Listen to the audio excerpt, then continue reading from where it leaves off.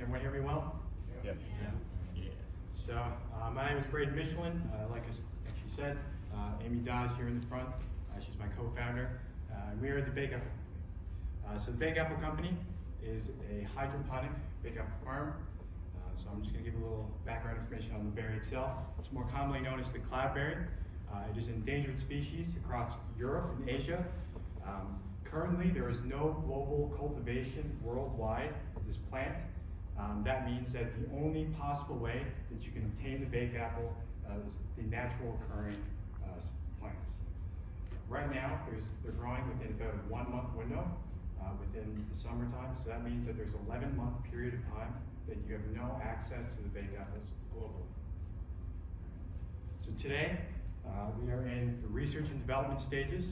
We're trying to find the optimal growing environment for large-scale production.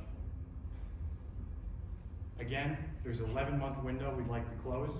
We think that there's a great local demand because of the delicacy nature of the berry. We think that we can become the world's greatest source and the only source right now of baked apples. We think that the restaurants, grocery stores, processing plants, drinks, these types of businesses can greatly benefit from another berry source right there. We think that with the local demand, we can start there, but there's a great demand within the superfood market for a berry that actually has great nutritional value.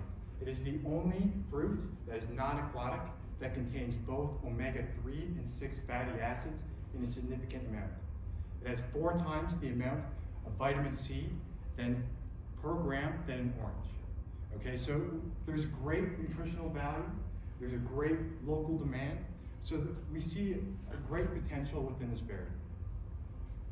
As you can see, I've put in some numbers here of some other Canadian markets and berries. We think that we're entering a market where the consumer is not going to be choosing a strawberry or blueberry, who's going to make the conscious decision to choose the bakeapple instead. As you can see as well, I've had a map of the regions where it's growing. Like I said before, as the endangered species across Europe and Asia, it is actually the most endangered species in multiple parts of Europe. And because of that, the plant cannot be cultivated. It has to be cultivated in an area where there's a healthy and rich population within the wild for testing. Testing requires you to kill a lot of plants. You need to stress test them, and you need to uproot them from the environment. It takes 7 years to grow from seed, so you need to uproot them, and it needs to be taken from the bogs themselves. So the only possible place to start this would be here in North America. So like I said, my name is Braden Michelin. I'm here with Amy Dawes. I'm a process engineering student. I am currently operating out of the Bruno Center here today, just downstairs. And all we ask today is that you just check us out, check out our website. Please follow us on social media. Thanks so much. Pass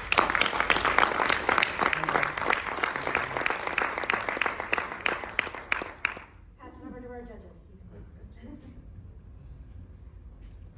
Very informative, great presentation. I was just wondering, you said it's endangered.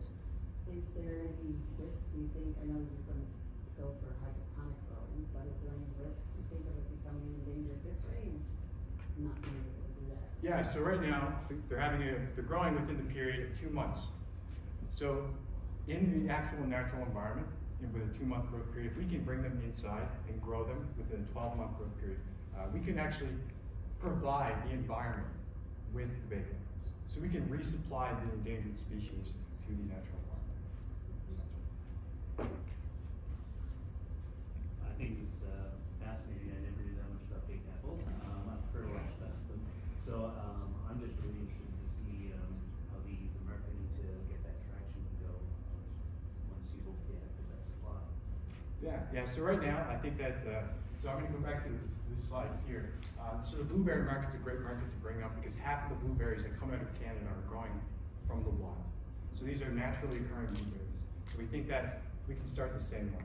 Go out and pick berries naturally, get traction that way, get a little bit of revenue, continue to grow them and grow naturally.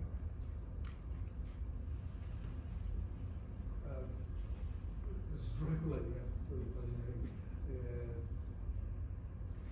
I think the way you were describing, like, people can consciously choose cloudberries instead of blueberries or so. It's really, it's true. Like things like berries go into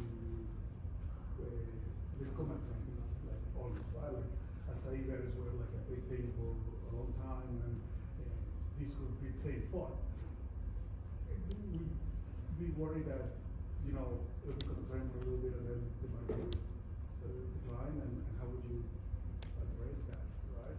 Yeah, so a big market that we're going to tap into is actually the vegan market, because the berry contains a high amount of iron, and then the omega-3 and 6 fatty acids.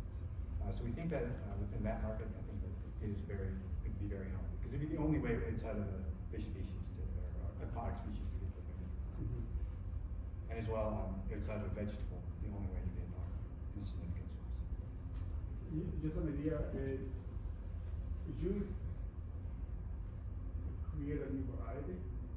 Yeah, so we will. So the indoor plant will be different than the outdoor plant. You can raise that, right? So nobody else can. Yes. So you can patent the species. So the patent, and I've been speaking with patent offices and things like that. So the process can be patented, which you grow them.